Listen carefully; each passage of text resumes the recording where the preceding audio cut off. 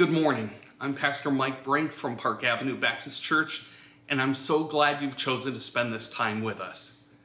We at Park Ave want to be of help to you, so if you have a prayer request or want to chat about today's sermon, fill out the connection card in the comments section below. We'd love to hear from you. Thank you for being with us, and we hope you enjoy today's service. Good morning, Park Avenue Baptist Church. Thanks for being with us today. We are in week 2 of our series, One Nation Under God, because a king and a kingdom is better than a candidate. And so we are looking at some ideas together this month because the things that captivate the headlines these days don't have to captivate our hearts. And we want to have an attitude and a mindset that helps us to think through the issues of the day in the best possible way we can. I want to review a little bit some of the things we talked about last week. We talked about the idea that as ambassadors with a steadfast hope for the future, and that is who we are as Christ followers, we need to be a people who compassionately speak out while others freak out. And too often we are guilty of just joining in the freaking out that's happening all around us. And we need to be a people who are different, who respond differently. We talked about the idea that as an ambassador, I'm chosen by God, not elected or appointed by men, and that everything I do represents Jesus. My actions and my words do not just reflect on me. We ended with a kind of a reframing for us last week and challenged us with this, that I will choose to live my life on mission for God as a Christ-empowered ambassador, reconciling people who fear to the God who loves. And the big idea that we grappled with last week, and we're just going to keep building on this, is the idea that I'm an American for now and a heavenly ambassador for now. Both of those things are temporary roles for us. I will be, as a Christ follower, I will be a heavenly citizen forever, but my ambassadorship is temporary, just like my identity as an American is temporary. Well, today we want to move ahead, hit some other concepts that will help us to work together, and we're going to start in a little bit of an unusual place. And I would like to posit this truth to us all, that drunk people often do not know that they are drunk people. I don't have a lot of experience here. Actually, I have zero personal experience. I haven't used alcohol at all in my lifetime. Well, unless you count NyQuil, then maybe. And I haven't been around people a great deal who have used and abused alcohol. So I don't have a lot of personal experience here to draw on, but I believe this to be true, that sometimes people who are drunk don't even know that they're drunk, and there's a very simple reason for this, because when we are under the influence, a couple things happen. Our guard is lowered, and our judgment is impaired. And so that's often why people who are drunk do some really stupid things that they end up regretting later. But alcohol isn't the only thing that gets us under its influence. I'm not even talking about other drugs. Our guard can be lowered and our judgment can be impaired by other influences as well. And I want to look at some of those today and challenge us to do some thinking. The big question I want us to grapple with is who influences you more, God or culture?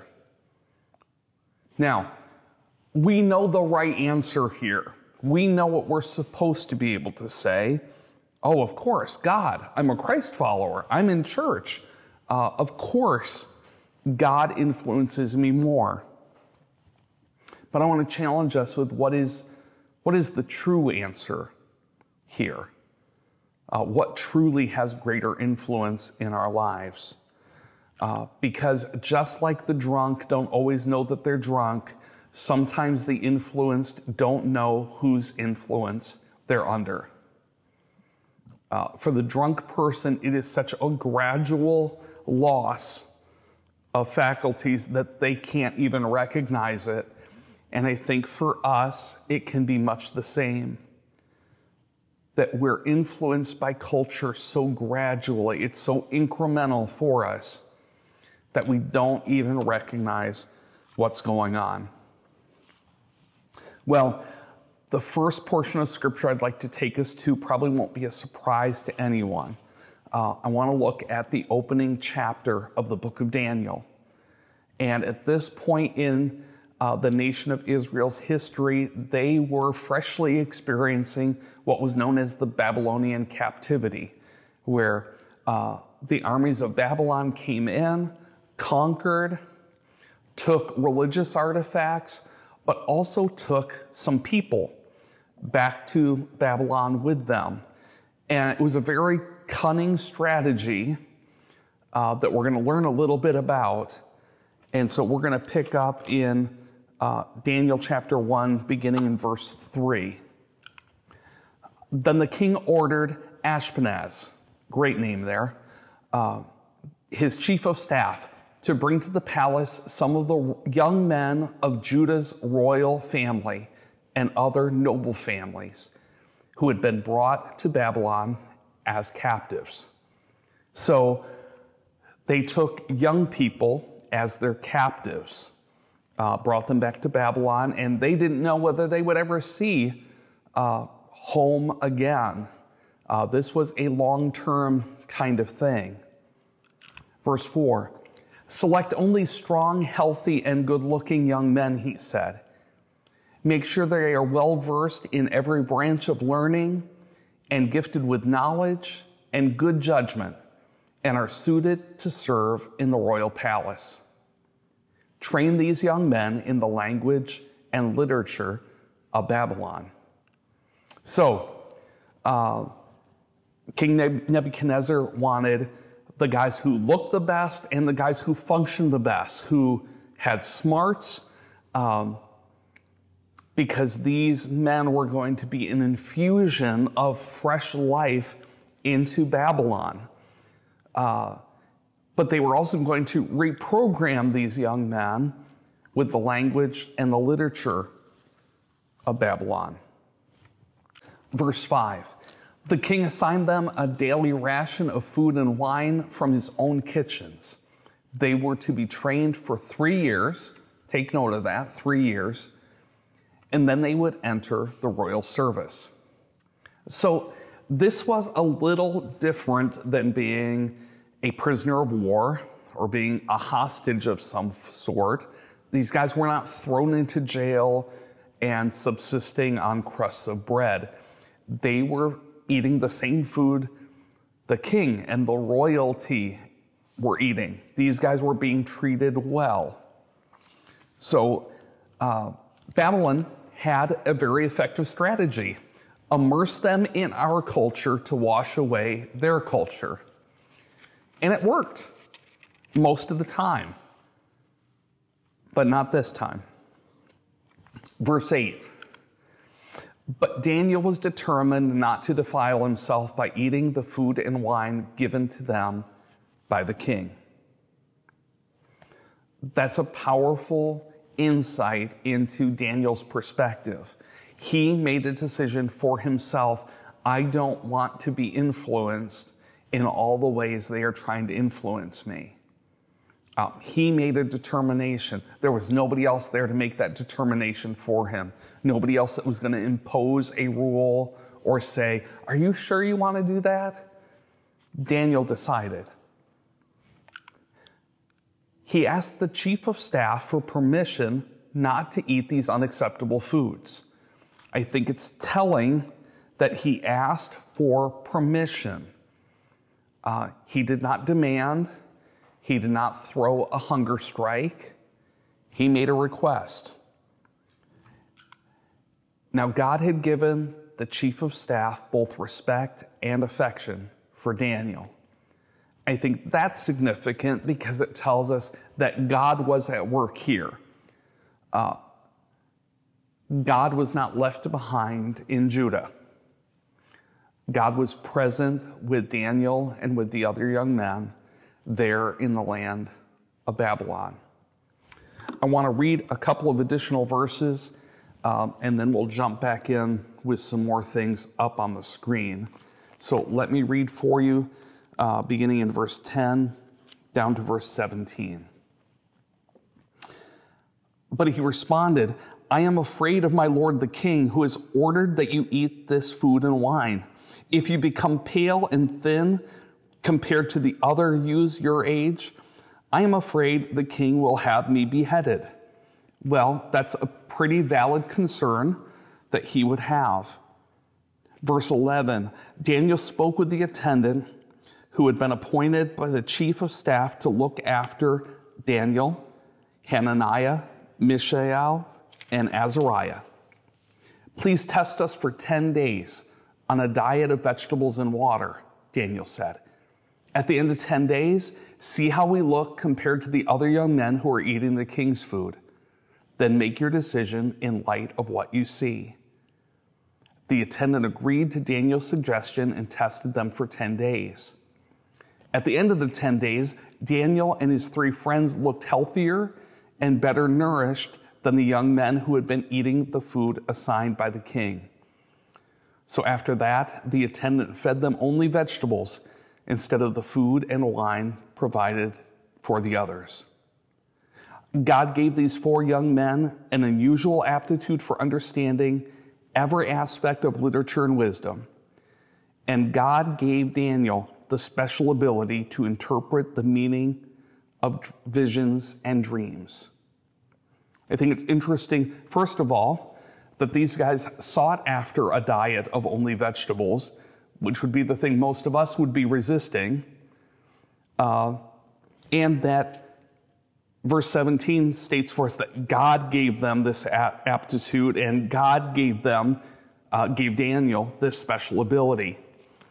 And so we see there was a problem. Daniel made a request. It was countered with a concern. And Daniel was able to respectfully counter with, well, why don't we try this? Now, we can wonder, what if at the end of 10 days, they hadn't looked healthier? What if they had been looking sickly? What would have happened then? And we don't know. We just know that God came through, and it seems like honored Daniel's step of faith. We go on and consider this mindset that Daniel demonstrated. He said, I am in Babylon for now, but I am a child of God forever. I refuse to think that Babylon is all that matters. That's a pretty significant determination for this young man to make. And we continue on in verse 18. When the training period ordered by the king was completed, how long was that again? Yes, you're right, 3 years. The chief of staff brought all of the young men to King Nebuchadnezzar. The king talked with them, and no one impressed him as much as Daniel, Hananiah, Mishael, and Azariah. So they entered the royal service. When the king consulted them in any matter requiring wisdom and balanced judgment, he found them 10 times more capable than any of the magicians and enchanters in his entire kingdom. Now, I want to make a couple of observations. These are going to be staggering for you, so hold on here. First of all, Daniel 1 comes before Daniel 2 through 12.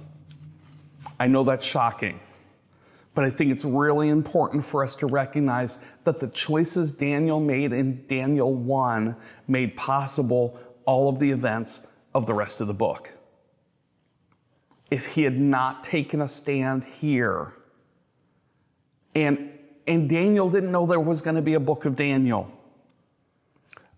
So far as Daniel knew, he was just a kid who had been taken in this captivity, who was uncertain about what the future would hold. He didn't know anything other than that.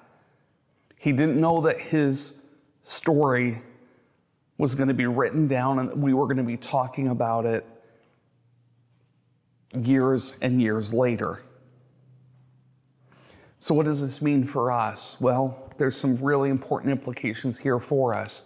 Today comes before the rest of your life. And the choices you make today, be those good choices or bad choices, make possible all the events of the rest of your life. That's significant. We don't often think about that. We often think, well, it's just today. I'm not really making any important choices. And I would suggest to you that you make very few unimportant choices. Which shirt you wear, which cereal you have for breakfast, those things probably don't matter a lot in the grander scheme.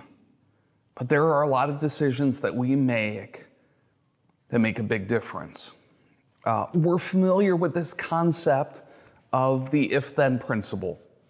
That if I choose this, then there are some things that will naturally result. We make allowances for these things in the physical world, but often we don't carry that over to the spiritual world. So I'm going to start with food because I figure that I'm implicating myself as much as anyone else. So if I choose to eat 3 Big Macs as part of my daily diet plan for 2020, then I probably won't lose weight.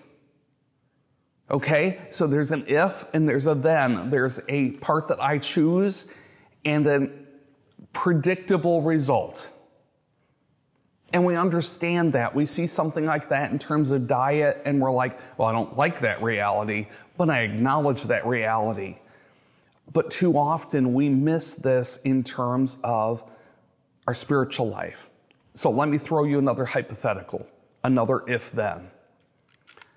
If I choose to read my Bible only when I feel like it, then I probably won't grow in my knowledge and confidence in God.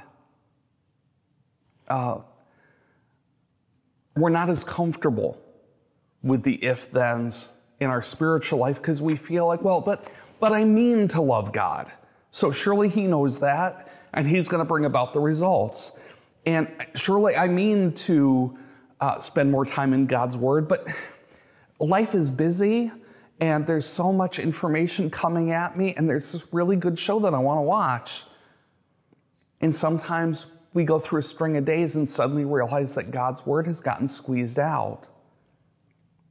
And I want us to make sure we understand that it's not that God loves us more after we check off, yep, spent 15 minutes, spent a half an hour, spent 2 hours reading the Bible today. It's that spending time in God's Word gives Him the opportunity to show us who He is, show us who we are, and show us how much we need Him. It gives us the opportunity for growth. Second big idea I want us to grapple with here is that Daniel 1 may have been the beginning of Daniel's book, but it's not the beginning of Daniel's story. There was a foundation that had been laid during the good pre-captivity days in Judah that prepared Daniel for the bad days. Bad days that he didn't even know were coming. It's not like he and his family had marked on the calendar, okay, so there's this Babylonian invasion coming up, and when they come in here, they're going to take our son away, and we're never going to see him again. So let's make sure we plan in light of what we know is coming. They did not know what was coming. So they had made some choices along the way, and these choices, we can go all the way back and look at Deuteronomy chapter 6. I want to read a couple verses, and then I want to highlight a few things for us. But this was instruction that God was giving to the nation of Israel on how to proceed in obedience. So let me read for you the first 5 verses from this passage. These are the commands, decrees, and regulations that the Lord your God commanded me to teach you. You must obey them in the land you are about to enter and occupy. and you and your children and grandchildren must fear the Lord your God as long as you live. If you obey all of his decrees and commands, you will enjoy a long life. That sounds a lot like an if-then. Listen closely, Israel, and be careful to obey. Then all will go well with you, and you will have many children in the land flowing with milk and honey, just as the Lord, the God of your ancestors, promised you. Listen, O Israel. The Lord is our God, the Lord alone.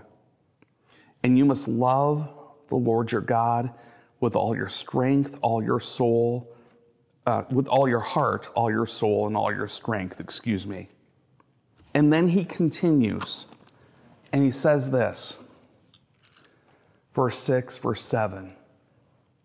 And you must commit yourselves wholeheartedly to these commands that I am giving you today. Repeat them again and again to your children.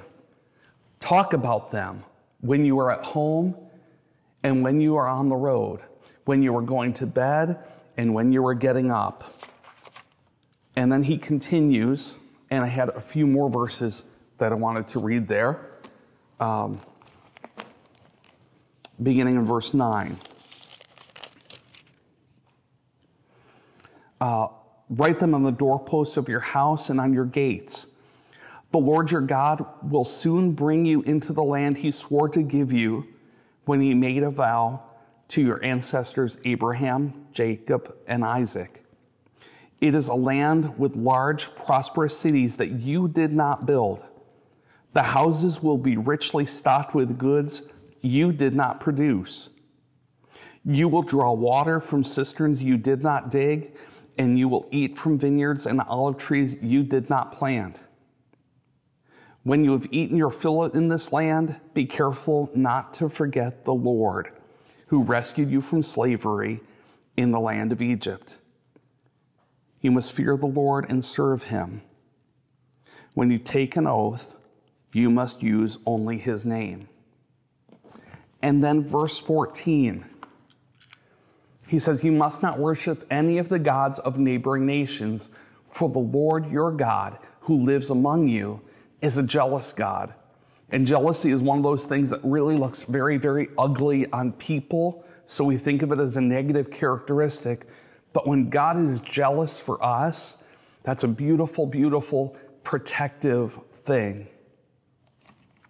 I want to jump down to verse 20. I'd encourage you to read down through the rest of this chapter on your own. Great stuff here. But verse 20, in the future, your children will ask you, what is the meaning of these laws, decrees, and regulations that the Lord our God has commanded us to obey? Then you must tell them, we were Pharaoh's slaves in Egypt, but the Lord brought us out of Egypt with his strong hand. The Lord did miraculous signs and wonders before our eyes, dealing terrifying blows against Egypt and Pharaoh and all his people. He brought us out of Egypt so he could give us this land he had sworn to give our ancestors. That's another beautiful if-then. And then we hit verse 24. And the Lord our God commands us to obey all these decrees and to fear him. Why? So he can continue to bless us and preserve our lives as he has done to this day. Now, we could say, well, couldn't God continue to bless them and preserve them even if they didn't obey? Well, he could, except that would be contrary to his character as a good parent. He says, I want them to obey, not because I'm trying to ruin anything for them, but because I'm trying to protect them. And obedience will allow them to live the best life possible, and that will allow me to continue to bless them and preserve them. It's interesting that word continue. He had already been blessing them and preserving them, and God makes clear, I want to continue to do the same. The foundation established in Deuteronomy chapter 6 is what Daniel stood on. in Daniel chapter 1. What does that mean for us? Well, I'd ask you this question. Have I been establishing a sturdy foundation of knowing and obeying God on the good days that will hold me steady on the bad days? You see, it's not enough to just kind of coast our way through and say, yeah, when bad times come, then I'll turn to God. It's going to be a very limited effectiveness. We have to start building now. So I want to jump back to the Daniel story for a moment, and I want to imagine together how things could have gone. Let's go to verse 5. The king assigned them a daily ration of food and wine from his own kitchen. They were to be trained for 3 years, and then they would enter the royal service. What if Daniel had chosen differently? What if? But Daniel was determined not to make waves about eating the food and wine given to them by the king. After all, it was good food and everybody else was eating it. His parents wouldn't approve, but they weren't there. And if God didn't want him eating Babylonian cuisine, maybe he shouldn't have allowed him to be taken captive. Remind you of anyone? Reminds me of me and the way that I am prone to respond when God does something I do not understand. Just like Babylon had a very effective strategy, so does Satan. Satan has a very effective strategy. Immerse us in worldly culture to drown out ambassadorial priorities. Ambassadorial. I love that. That was a new word for me, and I'm very proud of it to be able to use it today. We lose sight of our priorities as ambassadors for heaven when we get so caught up in everything that's going on around us in this world, and we get attached and we allow it to influence us. Now, Satan's strategy of immersion and drowning out, it works a lot, but it doesn't have to. And so today, I just want to call us to high alert of what dangers are we walking toward. So again, who influences you more, God or culture? I want to utilize a couple of very familiar verses for us. I want to challenge us.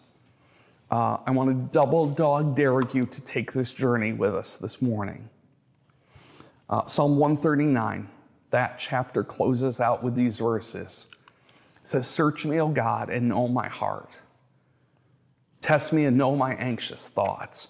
Point out anything in me that offends you, and lead me along the path of everlasting life." Man, that's a gutsy prayer. Point out anything in me that offends you. God, nothing is off limits. If it's interfering with our relationship, God, I want to know about it. And that's powerful. So as we close things out, I just want to hit you with some application and not just let us dodge this as an abstract thing. So I have 5 that we're going to hit on real quick. First of all, who influences your entertainment standards more? God or culture? Oh, yeah. Pastor Mike's doing that meddling thing again. So in terms of what you choose to read, what you choose to watch, what you choose to listen to, is this pleasing to God? Do you even bother to ask the question? Do you even wrestle with that at all? Or do you just indiscriminately consume whatever is laid before you by our culture? That's a serious question for us to grapple with. Are we submitting our entertainment choices to God, or are we just swept along by culture? Secondly, who influences your financial priorities more? God or culture? When you look at the things around you, when you look in your wallet or in your bank account, is your first thought, this belongs to me, what do I want to buy? Or is your first thought, this belongs to God, what does he want me to do? You see, we can chase after a lot of things saying, well, but I need that to be happy. If I get that, I'm sure I'll be happy. And those things don't make us happy. And many times we find ourselves deeper and deeper in debt, owning things that didn't satisfy us, that we're now going to spend the next couple of years paying for while we don't enjoy them. That's ridiculous. When we acknowledge that God is in charge of our finances, we are available to serve. We're flexible. We're able to respond however he leads us. Third, who influences the way you use your words more? God or culture? Are the way you use your words God-honoring? Do you help build people up or do you tear them down? Is your life characterized by gossip, by talking about other people negatively, by being critical? Is it characterized by foul language and by suggestive comments? Does the way you talk make you sound just like everybody else? Or is there something different that people notice in the way you talk? Fourth, who influences the way you use your time more? God or culture? I'm not trying to be cutesy, but do you spend more time in his book or on Facebook? What gets more of your attention? How do you spend your time? We are guaranteed no moment beyond this one. It is a foolish thing to say, I'll get to God later, because you're not guaranteed a later. And lastly, who influences where you find your identity and worth more? God or culture? Too often, and it's true for me, that I get wrapped up in, well, what will people think of me? Will they like me? Will they approve of me? Rather than going, I know who I belong to. I know what he says is true of me. Now I want to live in light of that truth. I don't have anything I need to prove. I don't have anything I need to earn. It's already been given to me. Now I just need to live in response to that. And I recognize that that is easier said than done. I want to close with one last verse from 1 Peter chapter 5. It says, so humble yourselves under the mighty power of God, and at the right time, he will lift you up in honor. This is a divine division of labor. Too often, we're trying to lift ourselves up in honor, and it's not working. It's not what we're asked to do. What's my part of the task? My task is to humble myself before God.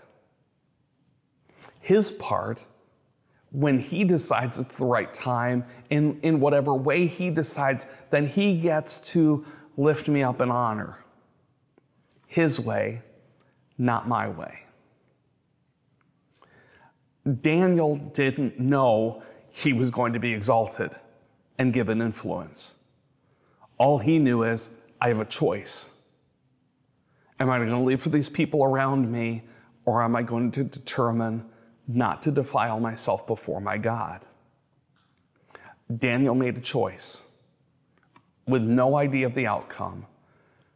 The same is true for David and for Joseph, and he longs to do the same for you and I. But we have to take the first step and say, I will humble myself, not so that he will then exalt me. That's manipulation, and God doesn't fall for that, but because it's the good and right thing for me to do. So, Closing thought. Just like Daniel had to realign his identity and his priorities, we get to do the same. We get to say, I am an American for now, and I'm thankful, but I am a child of God forever. And I refuse to think that this world, that this nation, that this election is all that matters. Now, do those things matter? Yes, they do, but there is so much more. And we need to be a people who are willing to see it. Let's pray together. Heavenly Father, I thank you for today. I thank you for examples like Daniel in your word that help us to recognize how vitally important our decisions can be, even the small, ordinary decisions that we think are inconsequential. Oftentimes they're bigger than we can imagine. I thank you for the influence of godly parents in Daniel's life, and that some of these principles had provided him with a foundation that allowed him to handle difficult circumstances well.